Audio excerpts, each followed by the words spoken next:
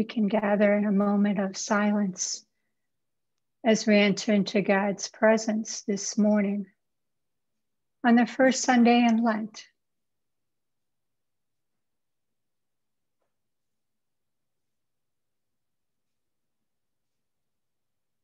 And Pastor Eric will lead us in the confession and forgiveness.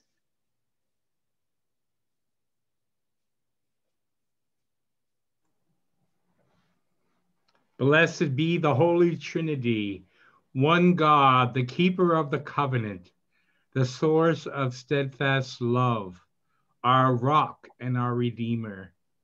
Amen. God hears us when we cry and draws us close in Jesus Christ. Let us return to the one who is full of compassion. Fountain of living water, pour out your mercy over us. Our sin is heavy, and we long to be free. Rebuild what we have ruined, and mend what we have torn. Wash us in your cleansing flood. Make us alive in the Spirit to follow the way of Jesus as healers and restorers of the world you so love. Amen. Beloved, God's word never fails.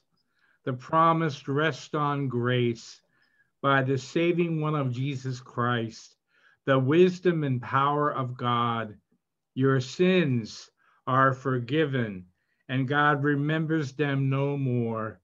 Journey in the way of Jesus. Amen.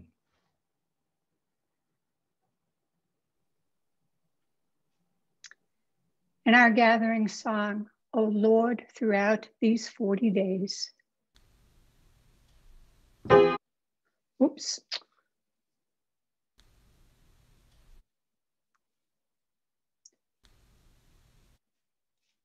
Maybe our gathering song. Well,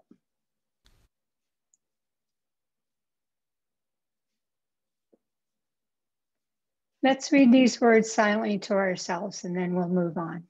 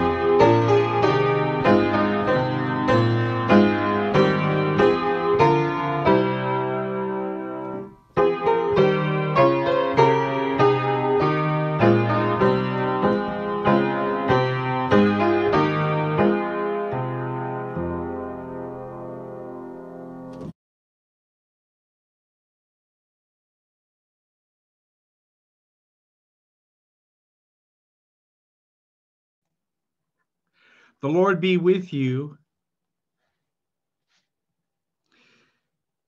Holy God, Heavenly Father, in the waters of the flood, you saved the chosen, and in the wilderness of temptation, you protected your Son from sin. Renew us in the gift of baptism. May your holy angels be with us, that the wicked foe may have no power over us. Through Jesus Christ, our Savior and Lord, who lives and reigns with you in the Holy Spirit, one God, now and forever. Amen.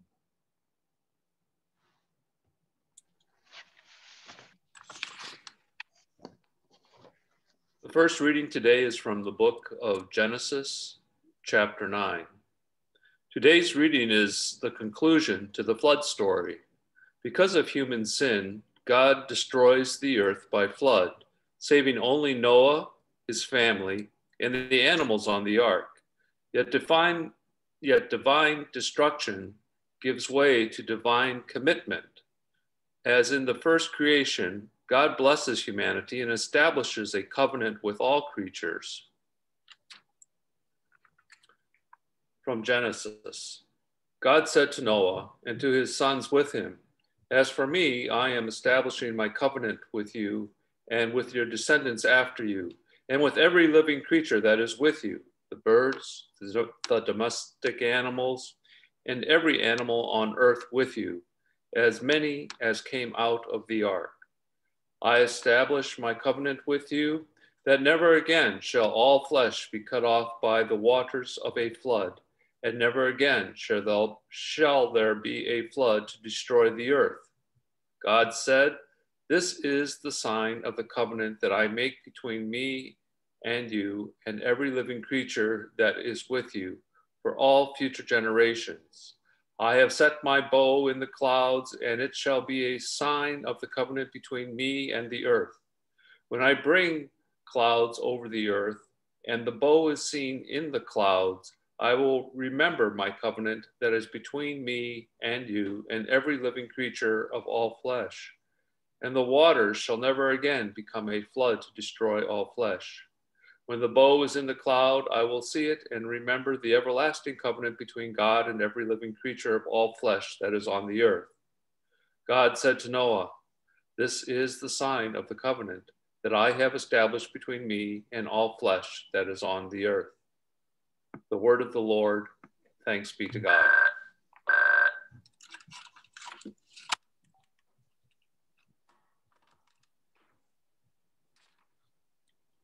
To you, O Lord, I lift up my soul. My God, I put my trust in you. Let me not be put to shame, nor let my enemies triumph over me. Let none who look to you be put to shame. Rather, let those be put to shame who are treacherous. Show me your ways, O Lord, and teach me your paths. Lead me in your truth and teach me. For you are the God of my salvation. In you have I trusted all the day long. Remember, O Lord, your compassion and love, for they are from everlasting. Remember not the sins of my youth and my transgressions. Remember me according to your steadfast love, and for the sake of your goodness, O Lord. You are gracious and upright, O Lord. Therefore you teach sinners in your way. You lead the lowly in justice and teach the lowly your way. All your paths, O Lord, are steadfast love and faithfulness to those who keep your covenant and your testimonies. The second reading is from 1 Peter chapter 3. As God acted through Christ's suffering and death to bring us to God, so God acts through baptism to save us from a sinful existence. The spiritual cleansing marks our new life in Christ. Christ also suffered for sins once for all, the righteous for the unrighteous, in order to bring you God. He was put to death in the flesh, but made alive in the spirit, in which Also, he went and made a proclamation to the spirits in prison, who in former times did not obey God, when God waited patiently in the days of Noah during the building of the ark, in which a few, that is, 8 persons, were saved through water. And baptism, which is this prefigured now, saves you not as removed of dirt from the body, but as an appeal to God for a good conscience through the resurrection of Jesus Christ, who has gone into heaven and is at the right hand of God with angels, authorities, and powers made subject to him. The word of the Lord. Thanks be to God.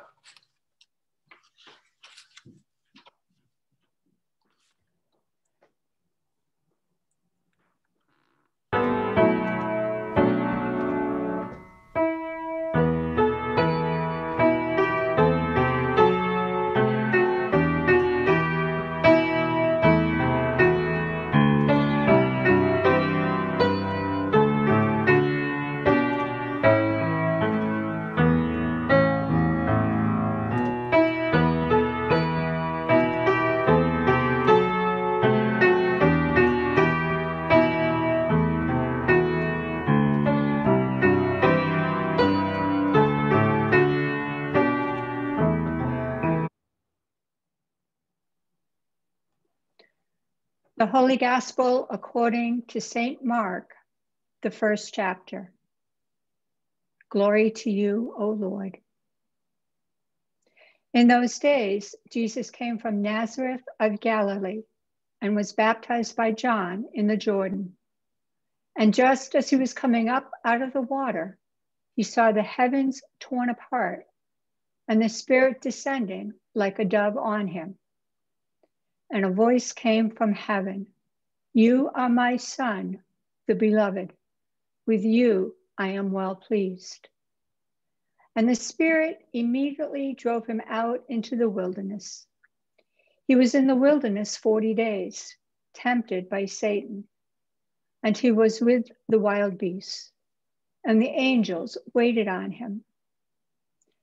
Now, after John was arrested, Jesus came to Galilee, proclaiming the good news of God and saying, "The time is fulfilled and the kingdom of God has come near.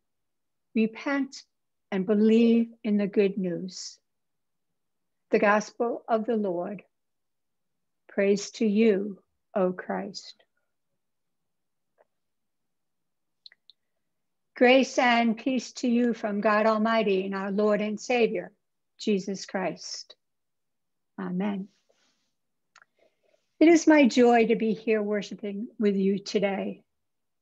As a deacon, and some of you have heard this, and I'll say it again though, as a deacon, I serve as minister with the Lutheran Church of Framingham in Massachusetts. Our congregation is in partnership with St. Andrew's Episcopal Church, also in Framingham, and that means that we worship together and we do ministry together while still maintaining our own denominational identities. I also serve and worship and do ministry with and among people who have disabilities. Over the years, I have discovered how much I love worshiping in new places and in new ways with other people of faith. It's a reminder to me that when we gather together in worship by the power of the Holy Spirit, we are united in the body of Christ. That is, we're united into the Holy Catholic Church. We worship together. We are no longer alone. I also love Maine. It's my second favorite state. My spouse and I look forward to camping in Maine several times a year. It's where we go to find rest and relaxation and peace.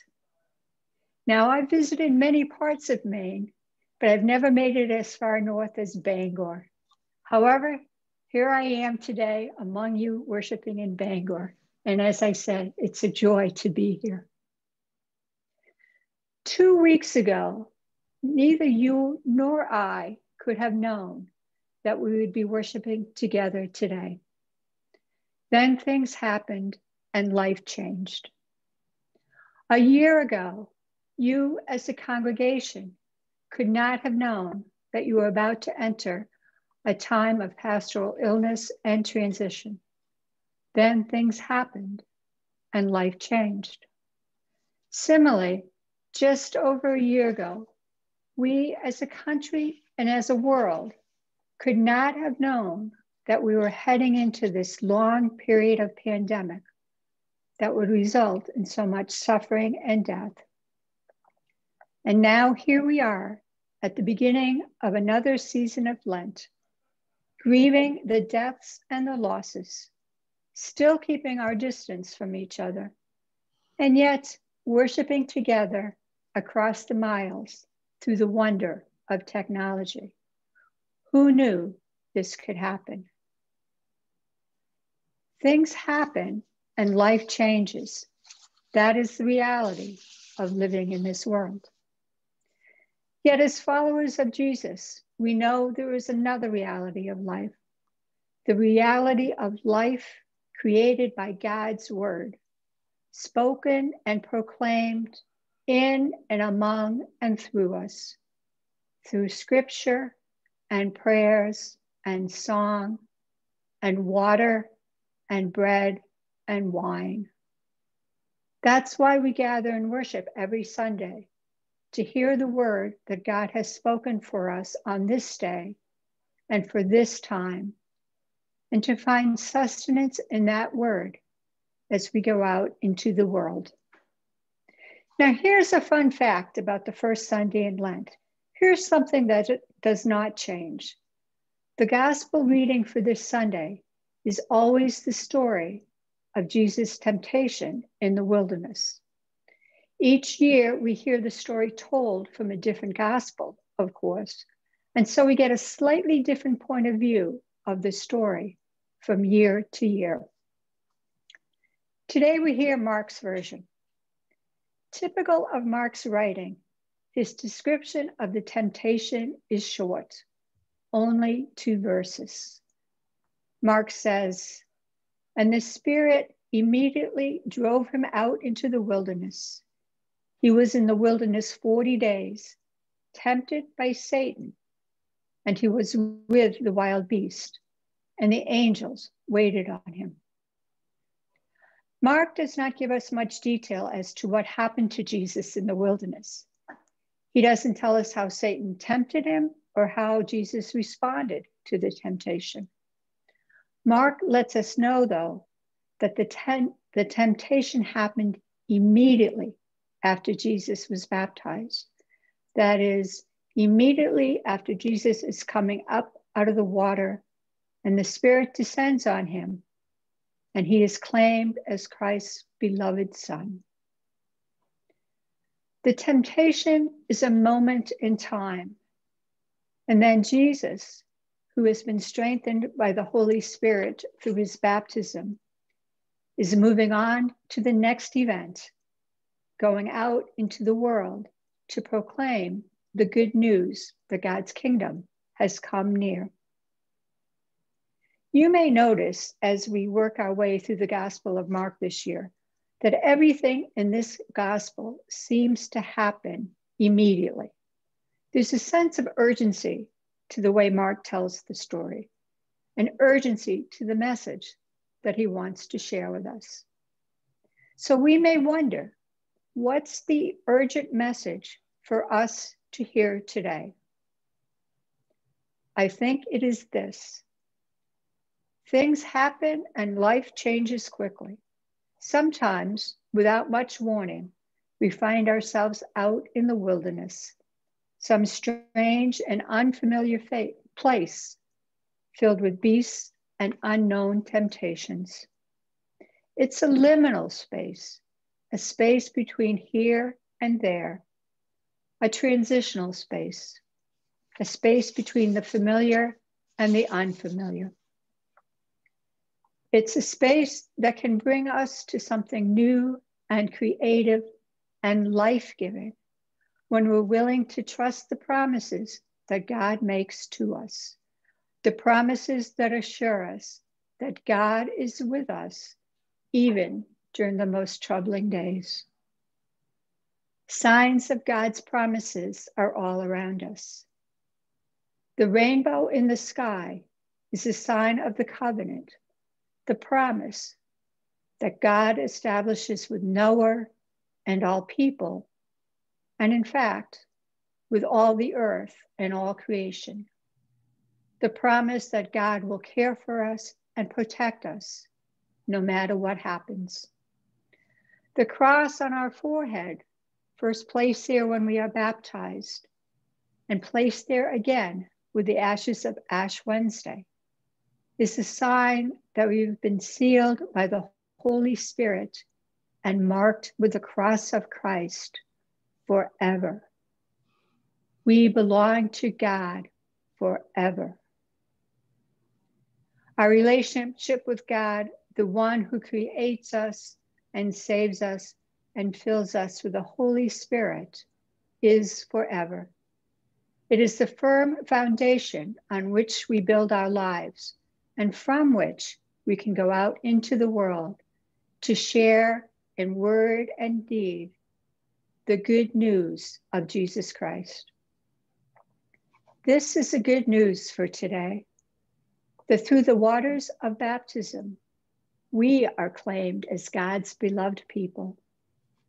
Through the waters of baptism, we are empowered by the Holy Spirit to renounce the devil and the evil forces and the ways of sins and all the temptations that draw us away from God.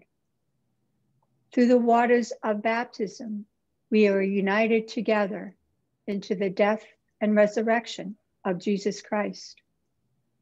Through the waters of baptism, we rise up each day as a new creation, set free to go out and love God and serve our neighbors.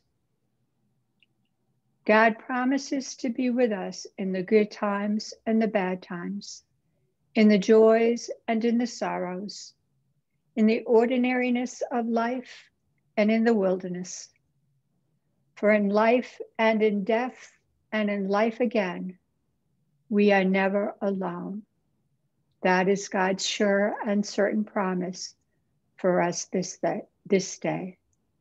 To God be the glory. Amen.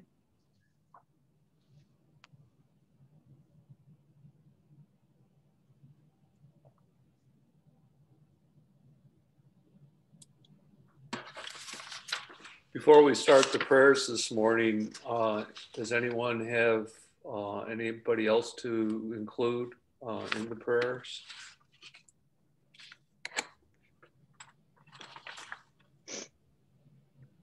Wally, could you add Colleen?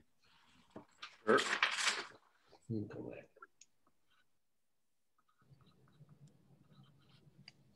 Wally, could you add Mark? Is a very serious case of COVID.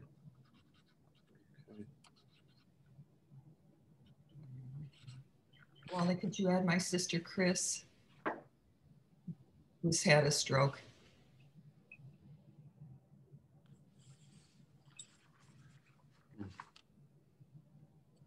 Anyone else? I also want to add all the people in the Southwest who are suffering from the flood damage, or the cold weather and water problems.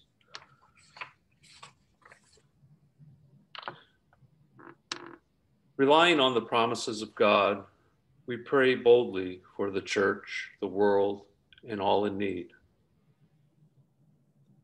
In Jesus, your realm has come near to us in every place and time.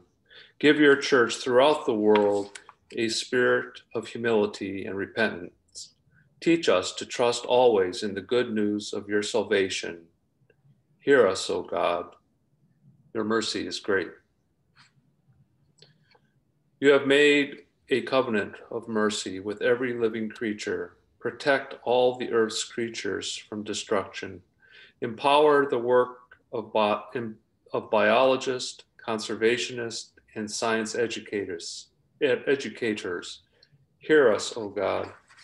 Your mercy is great.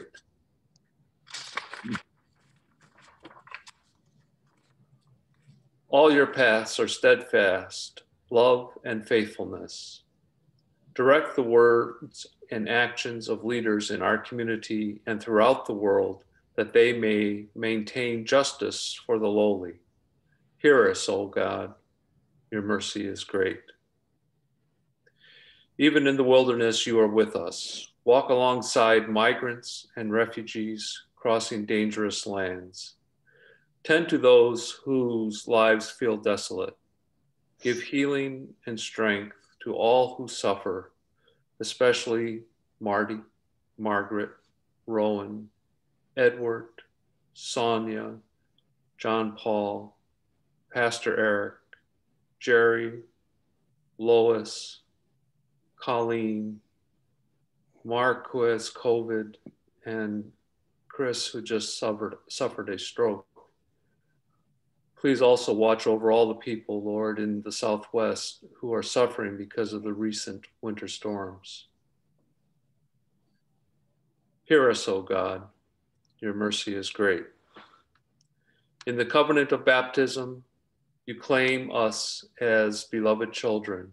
Nurture us in our baptismal identity and teach us to live within it for the sake of others. Strengthen this congregation's ministries and care and concern. Hear us, O God. Your mercy is great. In baptism, you join us to the death and resurrection of Jesus Christ. We pray you for all those who have died trusting in your faithfulness. Bring us with them to the fullness of your reign. Hear us, O God. Your mercy is great. We entrust ourselves and all our prayers to you, O faithful God, through Jesus Christ our Lord. Amen.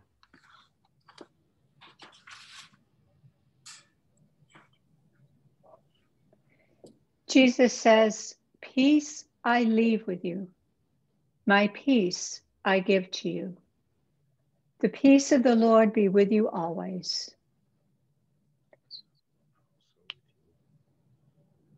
Let us pray. Mighty and merciful God, lover of justice and equity, you call us to use our gifts to support the weak, to help those who suffer, and to honor all your people. By the power of your Holy Spirit, make us advocates for your justice and instruments of your peace, so that all may be reconciled in your beloved community, through Jesus Christ our Savior. Amen. Let us pray. Holy God, our living water, our faithful companion, our true guide, by your word you created a world with rivers and seas, wells and springs, and in mercy you provided water for your people in the wilderness. For your word with the water of baptism, we thank you, O God.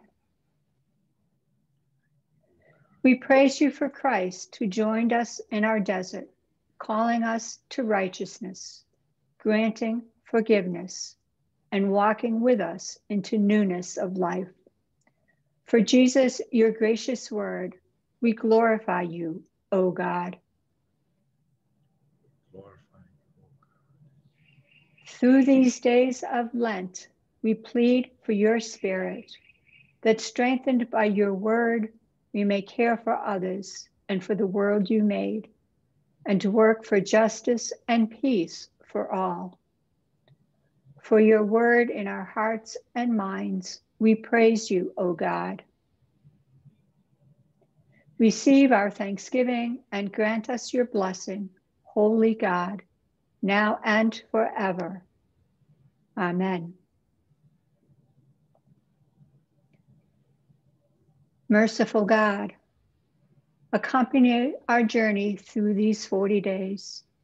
Renew us in the gift of baptism, that we may provide for those who are poor, pray for those in need, fast from self-indulgence, and above all, that we may find our treasure in the life of your Son, Jesus Christ, our Savior and Lord, who lives and reigns with you and the Holy Spirit, one God, now and forever.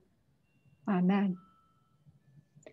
Gathered into one by the Holy Spirit, let us pray as Jesus taught us. Our Father, who art in heaven, hallowed be thy name.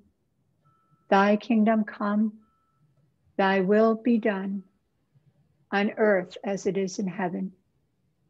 Give us this day our daily bread, and forgive us our trespasses, as we forgive those who trespass against us. And lead us not into temptation, but deliver us from evil.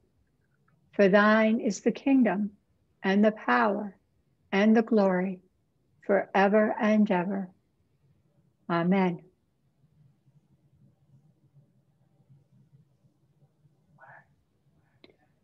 You are what God made you to be, created in Christ Jesus for good works, chosen as holy and beloved, freed to serve your neighbor.